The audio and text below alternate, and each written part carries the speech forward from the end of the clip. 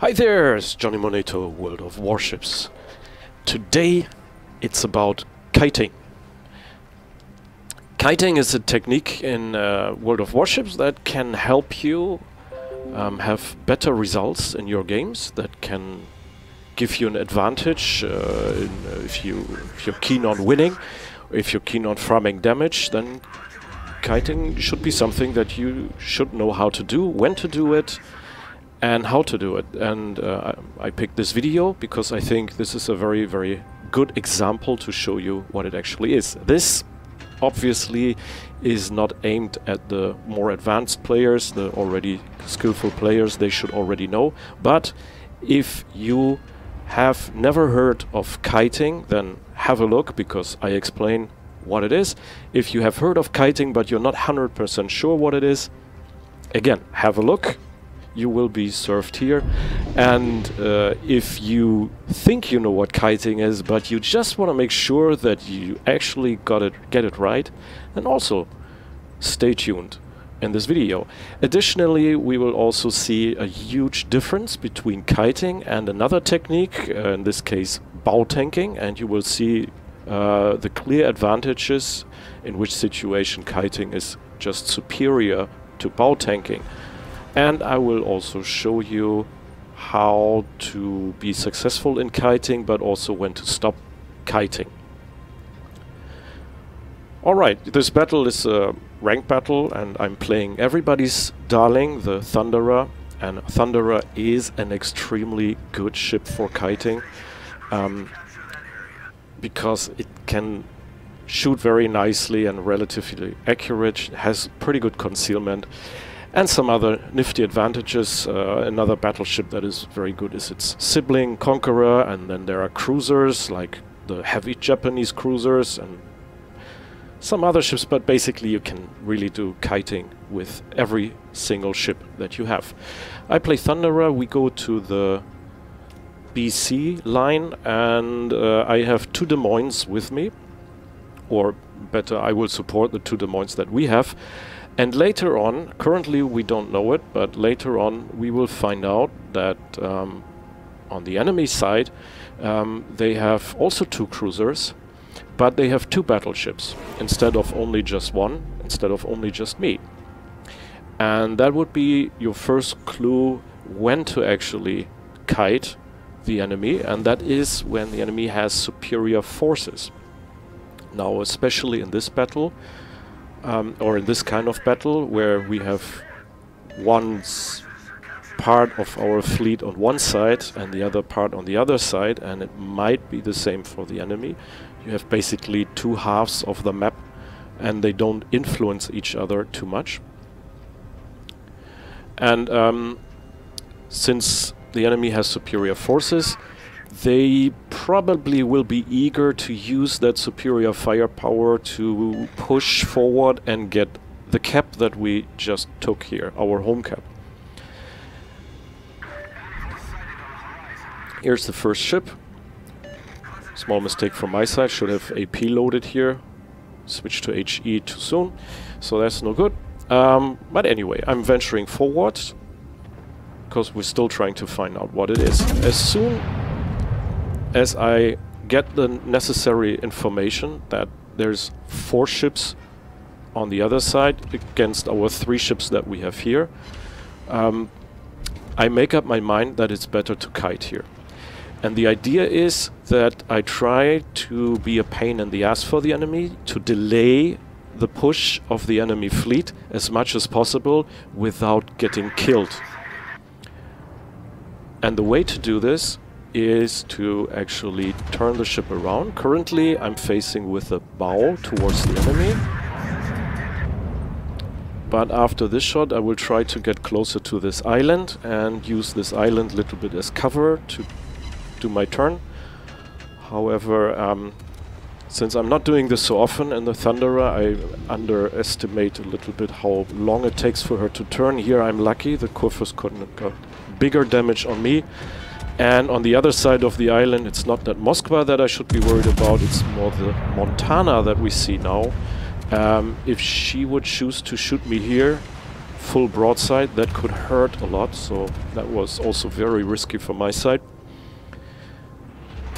But the Des Moines gets all the heat. And here we can already see the difference. The Des Moines a little bit aggressive and getting focus fired. Should disengage, should try to hide behind the island. Doesn't do that. So now I'm trying to take some of the heat from my Des Moines to give him some sort of break.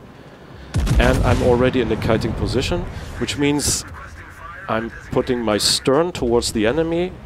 Now even more, now I'm even angling more. The stern, of course, is the rear of the ship. And then I shoot over my shoulder, I shoot backwards, let's say. Yeah.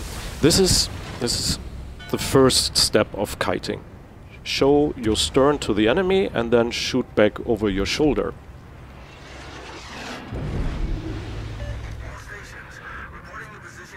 I will now take a decision that I switch my guns from one side to the other. Now I have them over my starboard shoulder, and I see if I continue this path, I will basically end up in the corner on A10, and that will be a death sentence for me. It's probably not so good. In this case, it is better to kite away in another direction, so I turn my ship around. And I also turn the guns around, and I generally want to go back to where I came from, to that spawn position.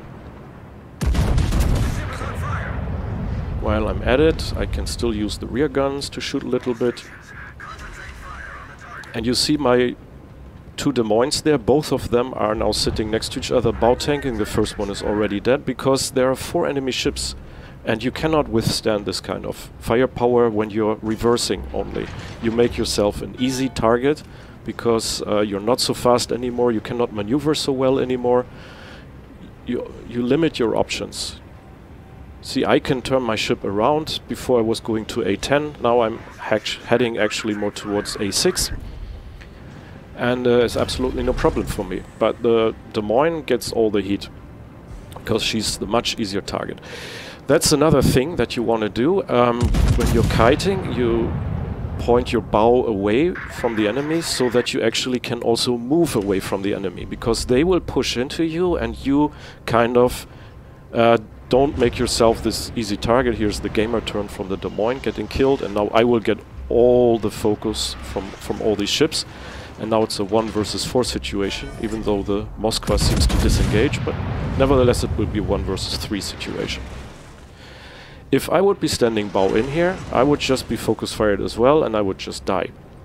What I try to do is keep my distance to the enemy ships, and in a perfect world that would be outside of my concealment range.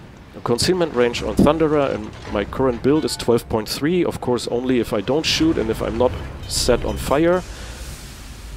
And I try to go dark here by already putting out the fire, because I'm taking a little bit too much damage, and this is the other thing. So you want to kite, you want to keep the closest enemy outside of your concealment range.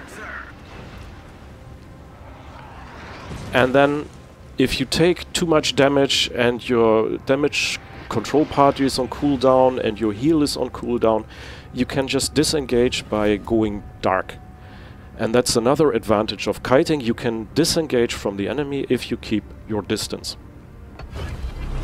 And now I'm popping the heal. And it's time to open up fire again. I wish I could wait a little bit longer, but the Kuffers will spot me any moment now, and then I can start shooting anyway. No? Well, I was almost detected, but I also want to reset the cap. I don't want to give her the cap so easily. And of course I want to burn her down. I will actually now focus on the Kursukur first, because I think it's better to focus on one ship. Also, I don't have to wiggle around that much. But I'm shooting. So, putting your stern towards the enemy, keeping your distance. Ideally, that would be just outside your own concealment range, so that you can dictate when you want to shoot at others and when you are okay with others shooting at you. Yeah. Conserve your health. If your damage control party is on cooldown, then just take a break, go dark, stop shooting, and wait for everything to come back, and then you can engage the enemy once more. Also, every time I take a break here, the enemy has nothing to shoot at, and they have to then move their guns towards other targets, and then I can go back. I can come back into the battle, and hopefully nobody will shoot at me anymore, right? Well, except the Zhao, because the Zhao has nobody else to shoot. Also note that right now I'm in a position where my team has won the other side. We lost 2 cruisers, but so did they. It's 5 versus 5, and if you look, I'm very, very north, but if I go south, then I see 2 ships exactly on the same line as me, and 2 other ships, okay, 2 squares further to the west. But this is actually a position that I want to be in, because now I have come together with the rest of my fleet, and now it's not a 1 versus 3 anymore, but it starts to be a 5 versus 5. And since we killed the Kurfürst now, it's a 5 versus 4, and that's the idea. The enemy will use this island range to take cover from my main fleet, but I am here in a position. Oh, I switched to AP, and the Zhao didn't expect that, I think. Got a little bit cocky there. Double citadel, very nice. I'm in a position where I can still put shots into the enemy, and you see I'm still in a kiting position because there is a Montana, and I haven't seen the Montana for a long time, and I don't want to get surprised by the Montana unnecessarily. That's why I still don't like to show too much broadside, but maybe I already do, I don't know. And it's time to use damage control party again, and maybe go dark and just heal back some more. So one of the ideas of kiting is to not die, and this is so important in this game. If I play like the 2 Des Moines, I would be dead by now already. But because I do the kiting, I run away, I keep my distance so that I can choose when to engage the enemy and when not to. So I can control my hit points relatively well, and as long as I have enough hit points I can also shoot back. Sometimes I have to go dark, and now I can turn my ship around and re-engage. And me staying alive actually helped our team to win this battle. Yeah, that was kiting. I hope it was interesting for you. So in short, turn your stern towards the enemy, especially when they have superior forces. Shoot over your shoulder. Possibly keep concealment range distance, your own concealment range, and then dictate when you want to engage the enemy and when not. Try to shoot as much as possible, but keep an eye on your HP so that you don't die prematurely. Staying alive is so important in this game. I hope you were able to learn something, to learn how to kite correctly. And yeah, that was Johnny Moneto. That's all for today. Have a good one and see you next time.